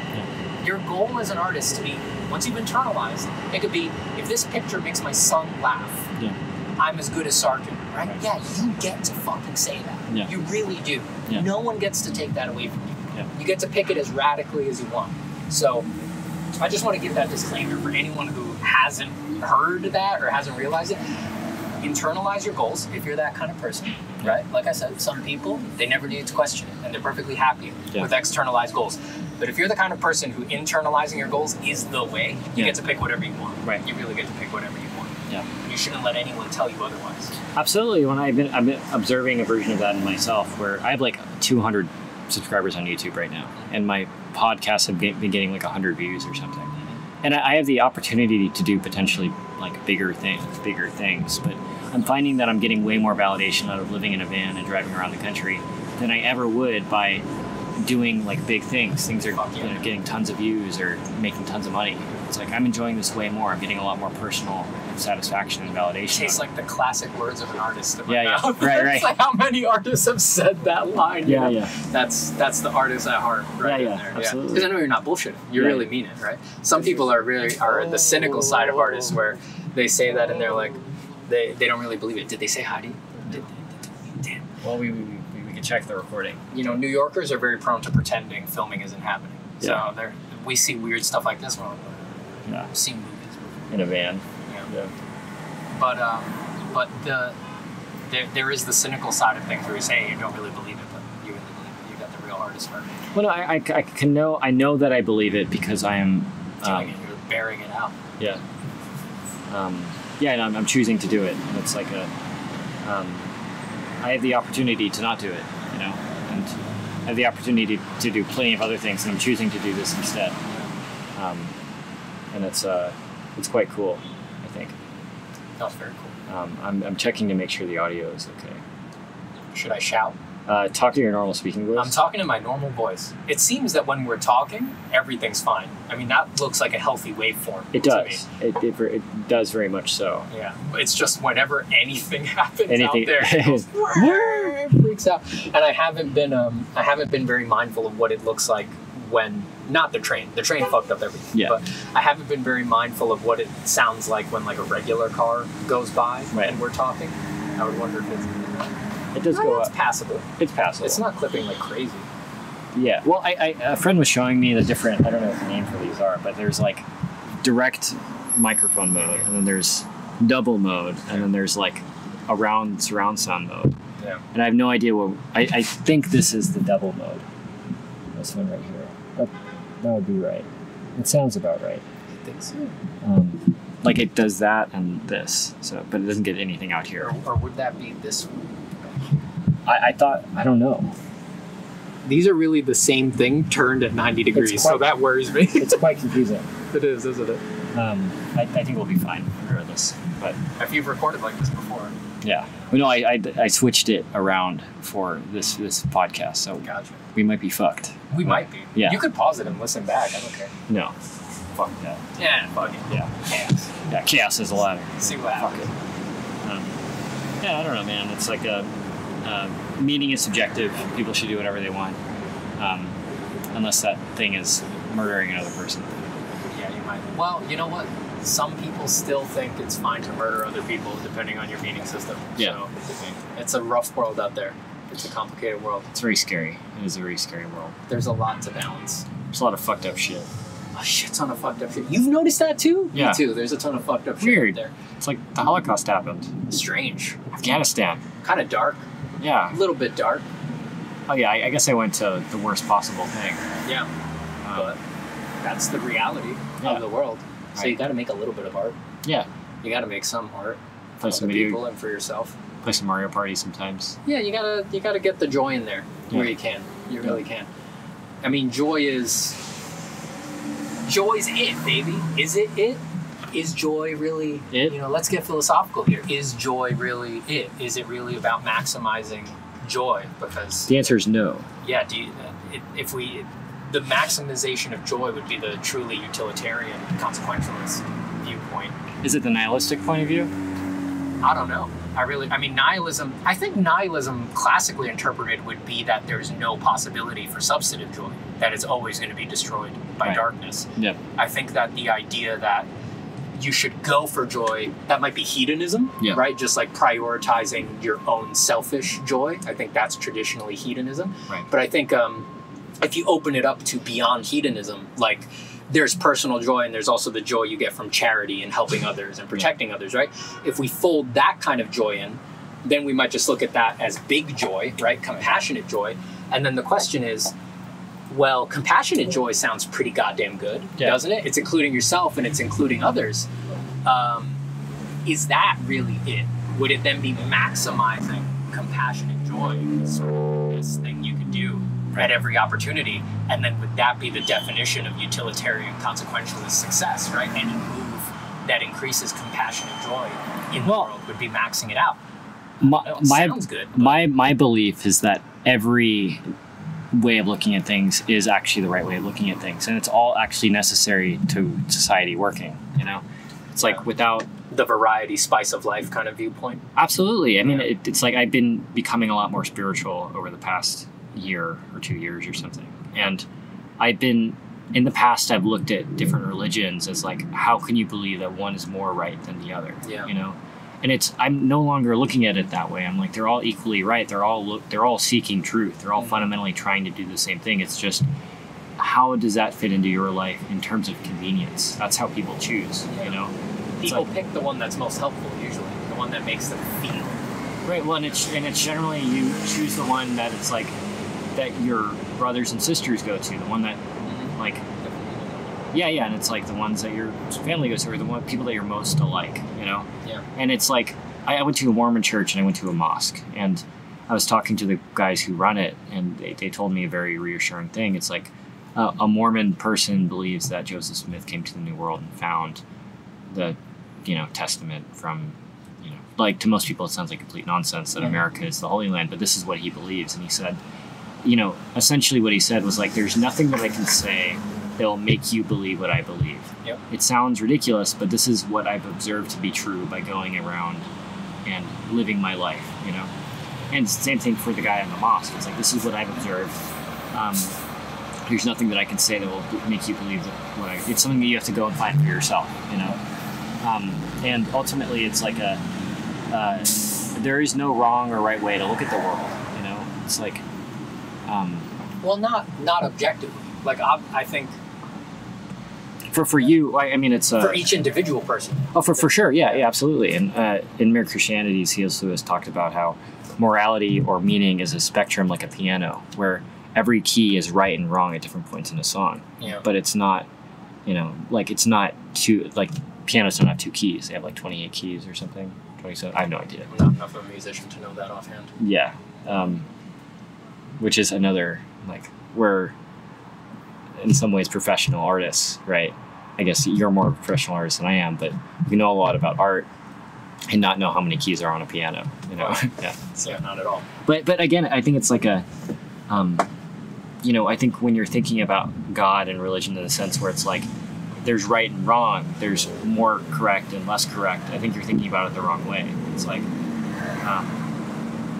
it's all about there are people that are born that are crazy, insanely dedicated towards being just completely in your face about religion, and that's never going to go away. Yeah, in the same way.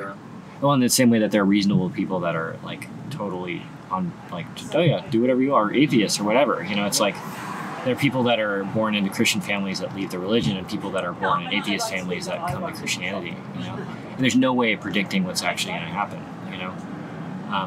And looking at it that way, I don't think being a nihilist and a existentialist and an optimist and a pessimist, like all the ists, Yeah. you know, can exist all together, and that's actually the way it's supposed to be, you know. Well, that's definitely the way it is. Yeah, I mean, yeah. I like it. You know, we of course, the variety is beautiful, and I personally have I have a fetish for what people really believe, right? Like, I think growing up in the culture that I did and experiencing some of the more cynical sides of things, I am fascinated by people who really believe stuff at the extremes, right? So I am deeply in love with hearing people who really believe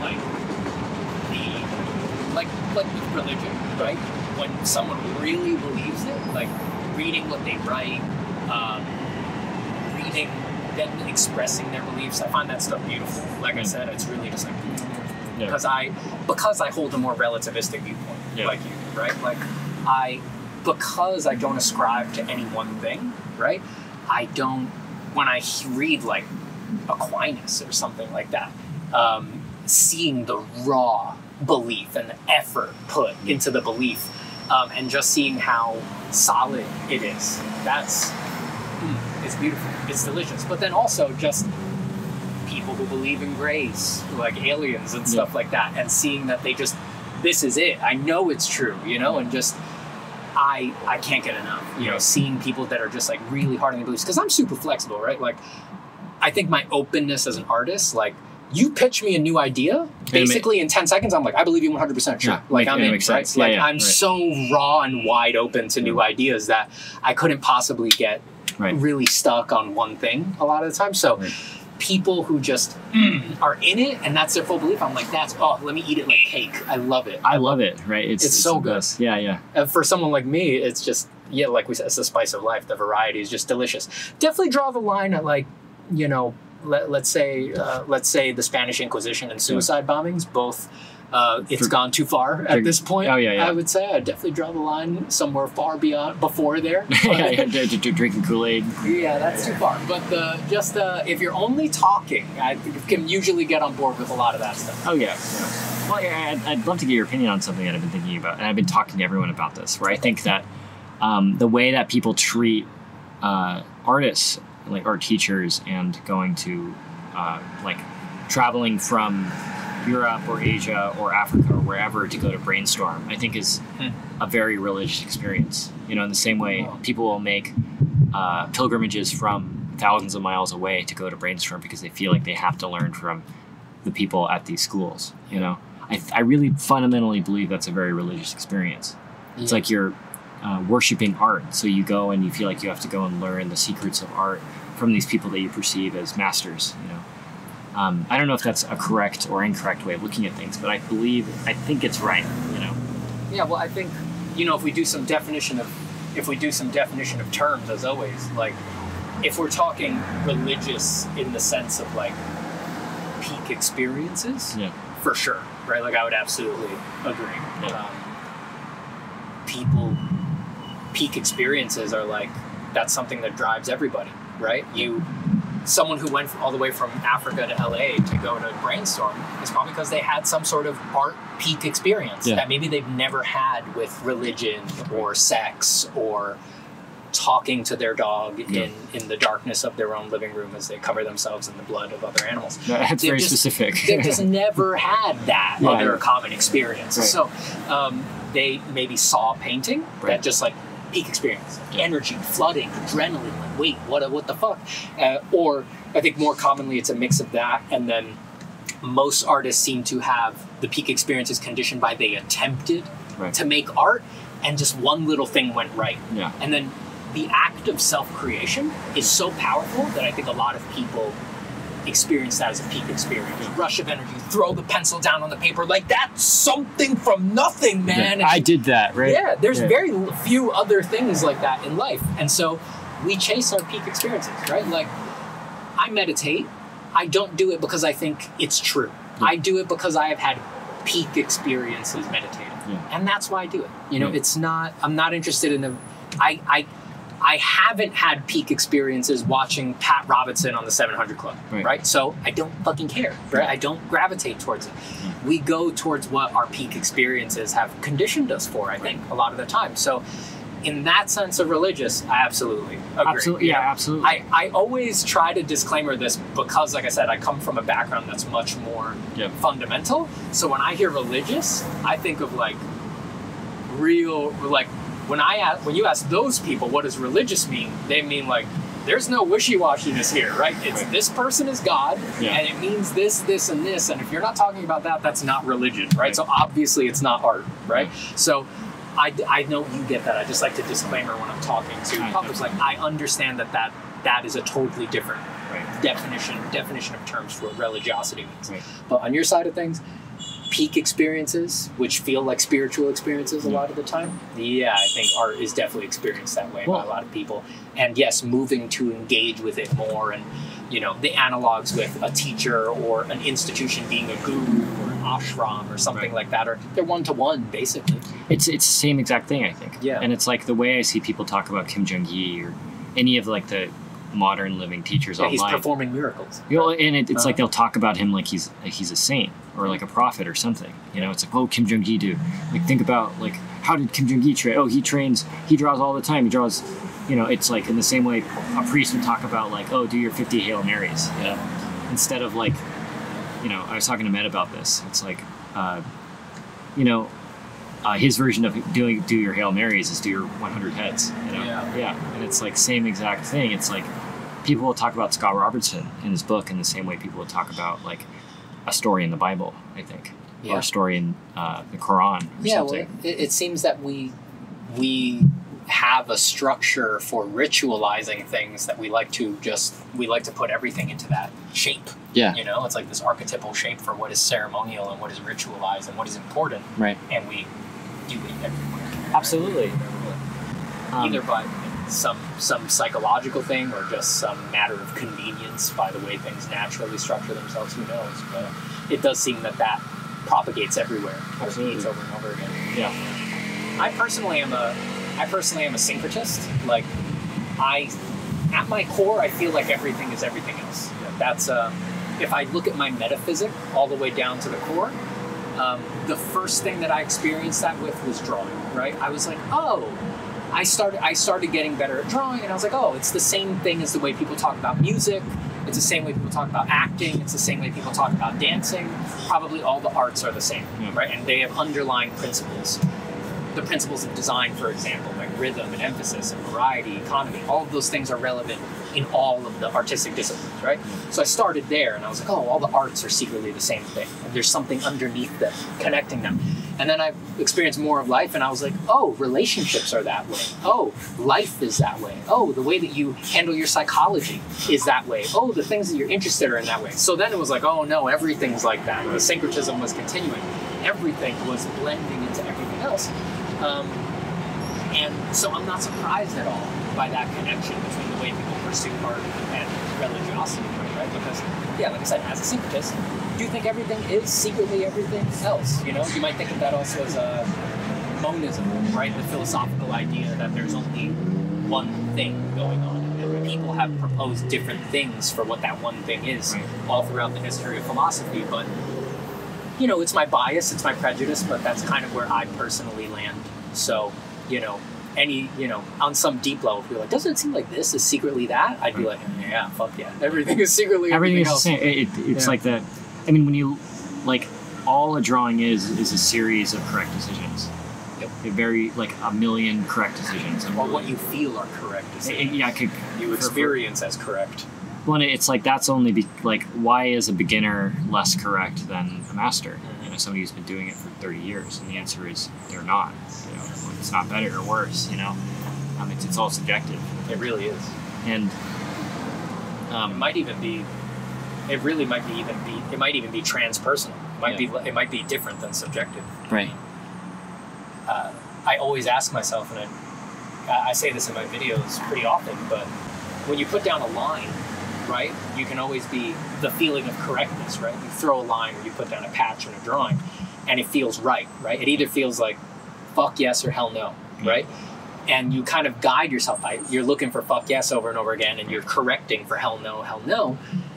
But if you ask yourself, where does it come from? Right.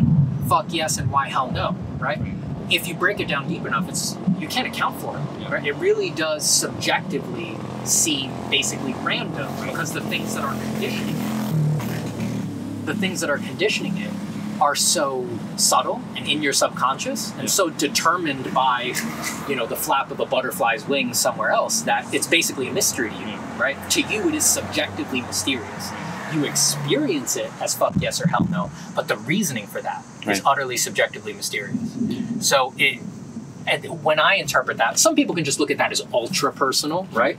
I interpret it as like transpersonal. Like, it really has moved beyond what is subjective, because I don't have agency over it, right? All right, if you're confused by everything that I said, I would invite you to do this exercise to the listener. Next time that you're drawing, do this exercise. Look for a moment, be mindful while you draw, wait for a moment where you experience that line or that patch as fuck yes or hell no, right? And if you think you get that and that you know why that is, or that it's from you, just try to switch it. Right. Try to say, all right, I want to make this fuck yes be a hell no, or make this hell no be a fuck yes, right? You can't, right? You really can't. So you don't get to choose what you believe about that thing or not.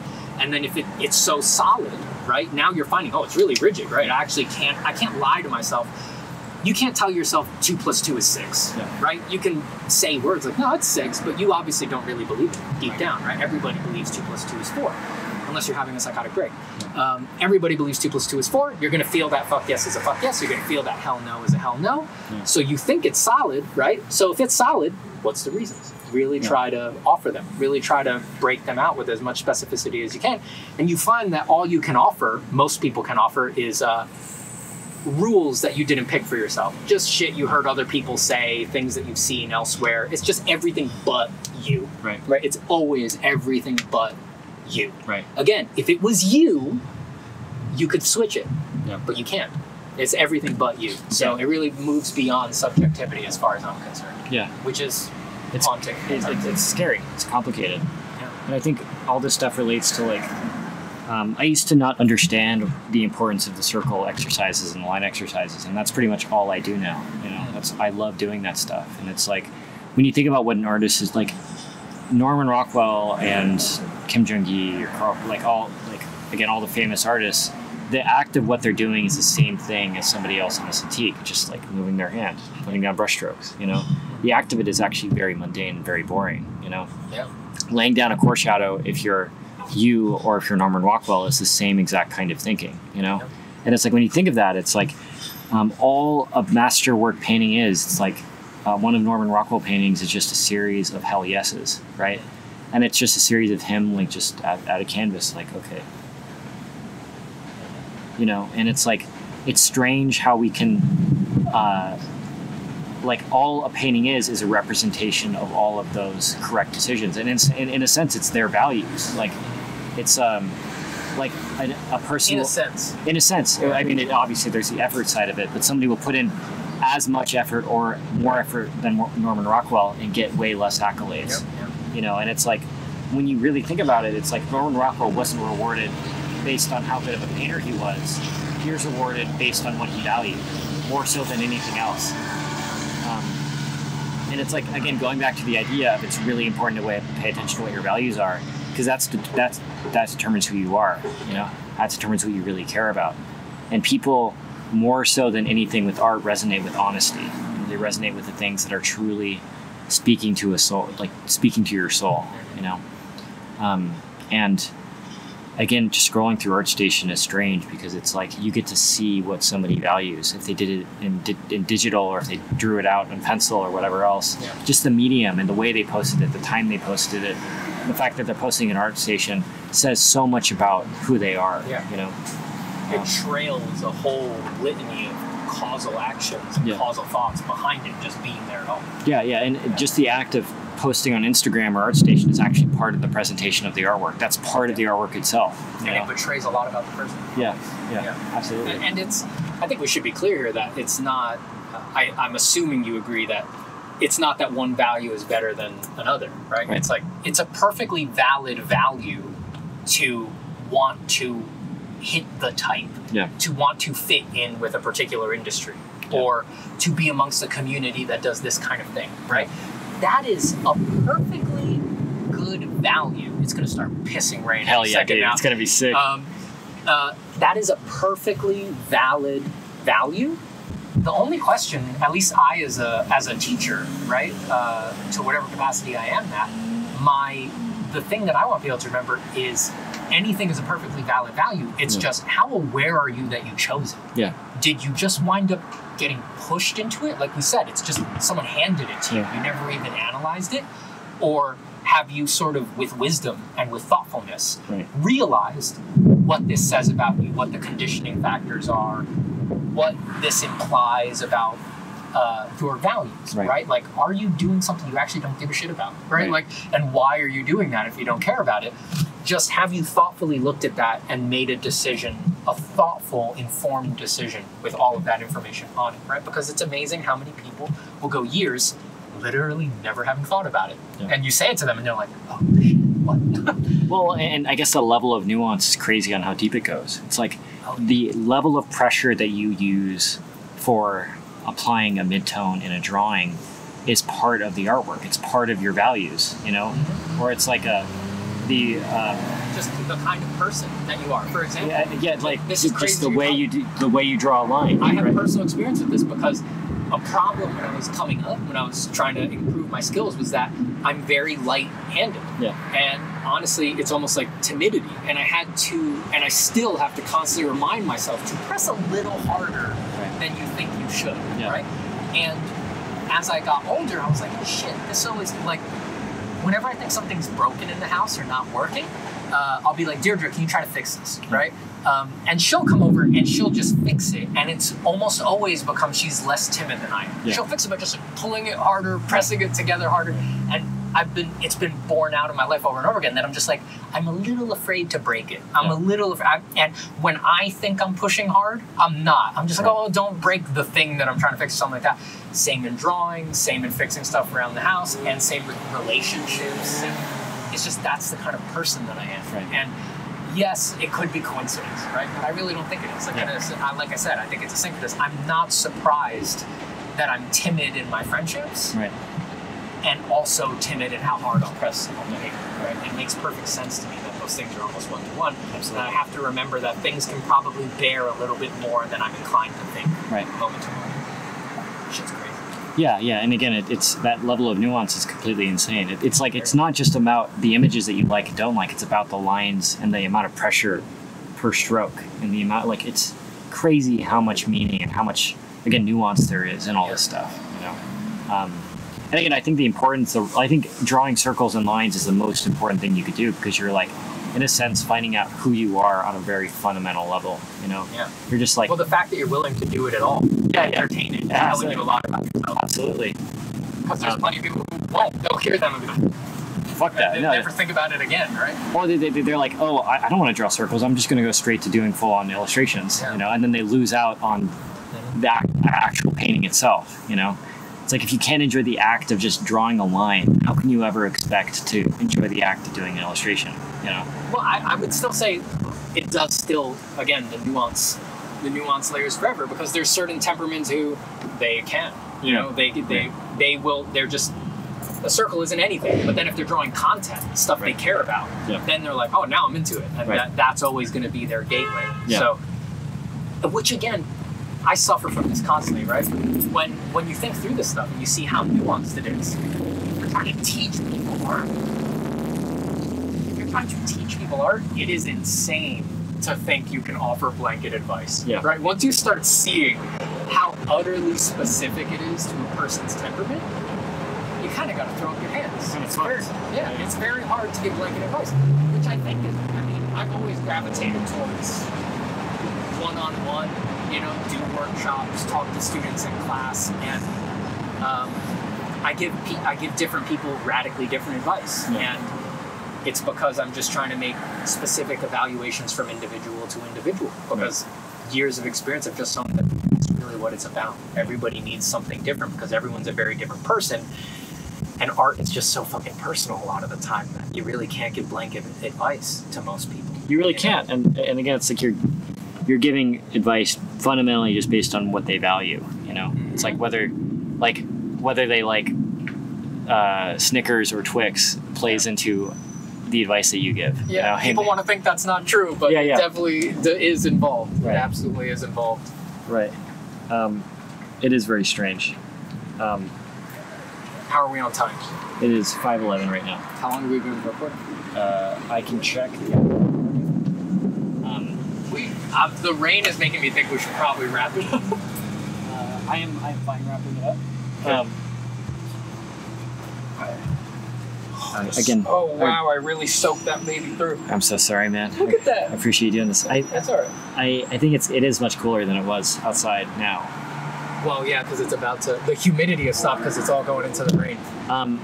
What do you think? Should we wrap it and head back to the apartment? I'm enjoying our Stay conversation. Dry? Oh, it's great. Yeah. Let's go for as long as we feel, and then when it becomes unbearable, let's decide to wrap it up. Is it raining? Yeah, I can feel it. See, there's some water. Ooh. It's gonna be. I'll tell you, knowing me, it'll be unbearable once I can see the rain. Right now, I can't. Okay. So I'm good right now. Okay, cool. Well, the thunder is ominous, though. Well, do you believe in ghosts or what? No. Neither do I. No. Okay. I think it's bullshit. Yeah, me too. I don't buy it. Well, I would love to see a ghost because it would make me believe in something. Yeah. It would really give me a Well, lot no, of... I feel like people might disagree with me on this, but I think people who believe in ghosts are looking for too much of a sign from God, you know? I think that there's, like, it's almost selfish to believe that you're that important, you know? Unless you think ghosts are impersonal, they're not a sign from God. They're just around. Well, I think it's like to say that humanity is that important, you know? It's like a, I don't know, there have been 108 billion people, you know? Yeah. Where the fuck are they?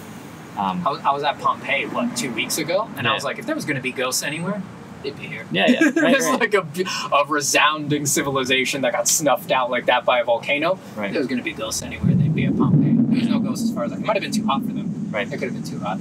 Yeah. Well, I feel like the idea of ghosts, it's like it distracts you from, like, the real meaning of what all that stuff is supposed to be. You know, it's like a... when somebody says ghost, it strikes something in me that it kind of makes me feel gross, you know? Yeah. It makes me feel like, no, you're wrong, you know? I can't explain why, but it's like a deep fundamental, like, I just don't buy it, you know? I'm right there with you. Okay, we can hear the rain now. We're one step closer to seeing it. Yeah.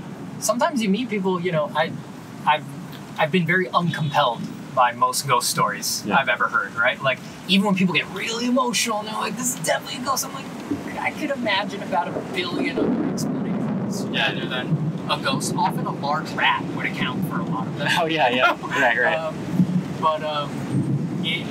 You know, and there are people that I generally believe about most things, you know? Right. I do think the world is a mystery. Right, I definitely think the world is so deeply mysterious that a lot is possible, but I've never heard of hearing it personally. Well, it's the same reason I don't believe in aliens. At least not yet, because it doesn't. Like, that's a good way to put it. Not yet. Well, and it's like, it's because it's a useless thought. I think it's like me believing in aliens. If aliens existed, it wouldn't change the stuff that I'm doing right now at all. You know, same way if I believed in ghosts, it wouldn't change the way that I live my life. If we had proof that aliens were real now... I can see the rain now. All right. Then we just need to finish our alien puns, which could be a whole other podcast. I was horrified of aliens when I was a kid. Yeah. But if we knew aliens were real right now, the main result of my life would be that I would wish I had more time to think about aliens. Yeah. But I would have to spend just as much time doing everything else as I needed to. So, and I already feel like I'm out of time. Right. So it would take fun. Well, I guess we can wrap up because now I can see. Actually, it's coming down sideways. Let's do it, brother. I'm beginning to get wet. Yeah, let's get out of here. Let's see. I'll close this for now. Thank you for having me. That spiked the audio. Oh, okay. Is there anything you'd like to promote, or how should people follow you? You know, just go onto my YouTube would be fine. Yeah, you know, that'll give you updates on workshops and other things that I'm doing and stuff like that. You do have a course on Proco as well. I do, yeah. I have Secrets of Shading on Proco. Hell yeah. If you want to know some basic ideas about shading and the way light works on organic forms, check that out. That's the most common email I get. How do I do the shading? I made that course because the answer to that was 5 hours long, and now it's in a video. So, nice. Oh, the microphone's getting wet. Okay. Okay. We're I think we're good. Yeah, we're gonna cut this. Okay. We're good. Bye, everybody. Thanks, Stephen. Okay. Bye. My pleasure.